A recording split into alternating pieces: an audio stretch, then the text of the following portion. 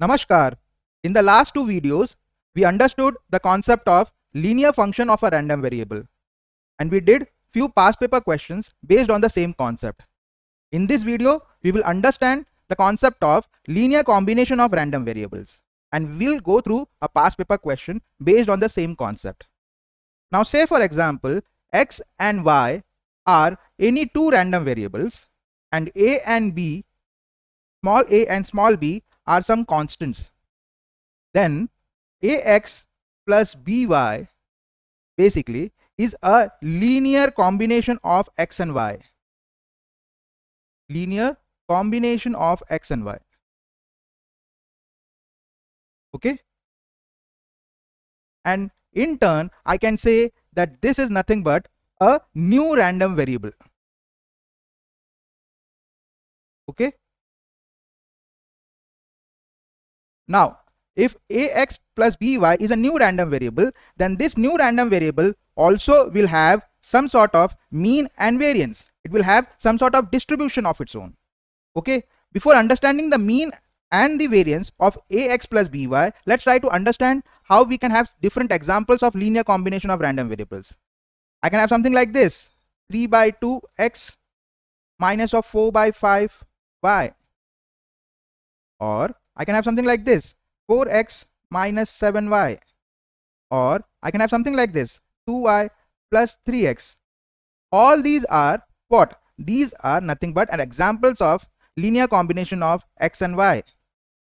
Now, if I have to find out the mean of ax plus by, then how do I get the mean of ax plus by? We have already studied how to find out mean of a linear function of a random variable x. The same concept we will apply here. So what we will get here, mean of ax plus by will be equal to mean of ax plus mean of by. This in turn, I can write it as a times mean of x, or the expectance of x, plus b times the expectance of y. Now I can have a linear combination like this also, ax minus of by. So in that case, what do?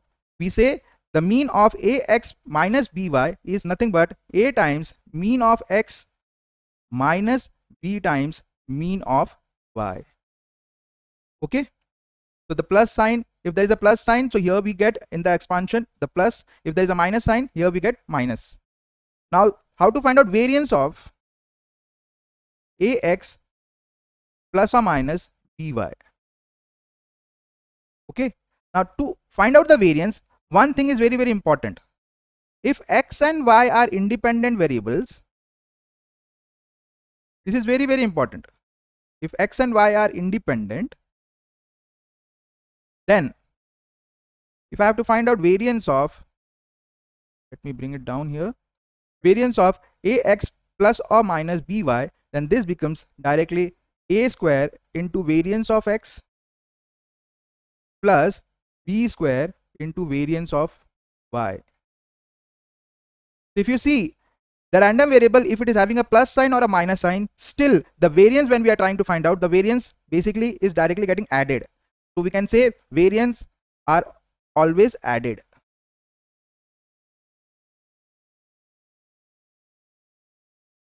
Okay. Now here we took only two variables, random variables, x and y. Suppose if there are more than two random variables, suppose I can have x, y, u, v, and so on, many random variables. Okay, and we have got some constants like this: a, b, c, d, and so on, so many constants. Then if I have to find out the mean of a new random variable, suppose I take a new random variable ax plus by plus c u plus dv and so on. I have got so many variables and I have combined them to form a new random variable. So how do I find out the mean? Using the same particular concept here, the mean of this new random variable will be equal to a times mean of x plus b times mean of y plus c times mean of u plus d times mean of v and so on. So what do? You split up this particular, you find out the mean of the individual random variables and you multiplied with the constant with which the random variable was multiplied here. Okay. Similarly, variance of ax plus by plus cu plus dv and so on, if I have to find out. For this, again, it is very necessary that if x, u, v, all these are independent, suppose all these are independent random variables, then I can directly find out the variance as a square variance of x plus b square variance of y plus c square variance of u plus d square variance of v and so on. I can add up all the variance. Okay.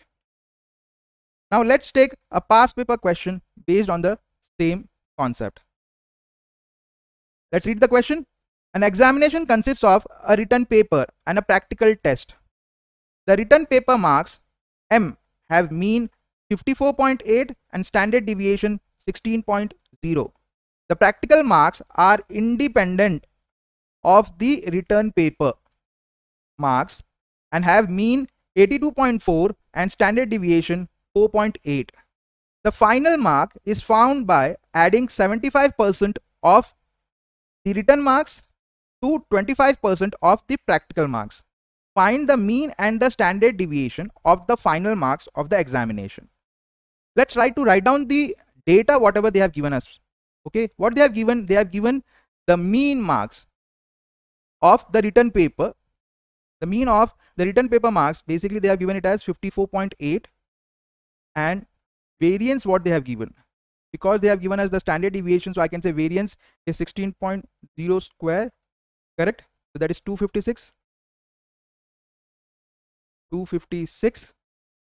And for the practical test, what they have given, the expectance of the practical test, basically they have given it as 82.4, and the standard deviation they have given it as 4.8. So the variance of the practical test will be 4.8 square, correct? So this we will get it as 23.04.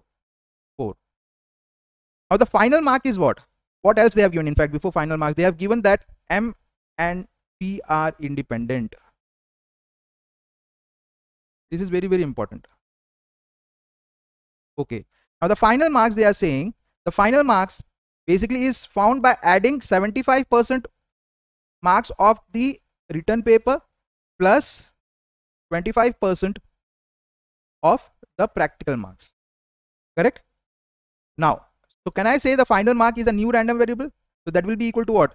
3/4 of M. I can write it like this: 3/4 of M plus 1/4 of P. This becomes a new random variable. So for this particular new random variable, I am supposed to find out the mean and the standard deviation. So E of F will be equal to E of 3/4 M plus 1/4 of P. So what did we study right now? We studied that that mean will be equal to what of this particular random variable? It will be 3/4 into mean of M plus 1/4 into mean of P. If there would have been a minus sign here, I would have put minus sign here, correct? So this will be equal to what? This will be equal to 3/4 into mean of M, that is 54.8, plus 1/4 into mean of P, that is 82.4. And if I solve this on the calculator, what is the final answer I'll get? I'll get this as 61.7. Now, how to find out variance of this final mark? So the variance of the final marks will be variance of this whole term, the random variable which we have formed. Now to find out this particular variance, as we know that M and P are independent, so we know that the variance are always going to get added up. So here what we will get? We will get 3/4 the whole square into variance of M plus 1/4 the whole square into variance of P. Okay. So what do we get from here? We get this as 9/16 into variance of M. Variance of M is 256 plus 1 by 16 into variance of P is what? 23.04. So if I solve this on the calculator, what value do I get? I get this as 145.44. So therefore, the standard deviation of F will be equal to what?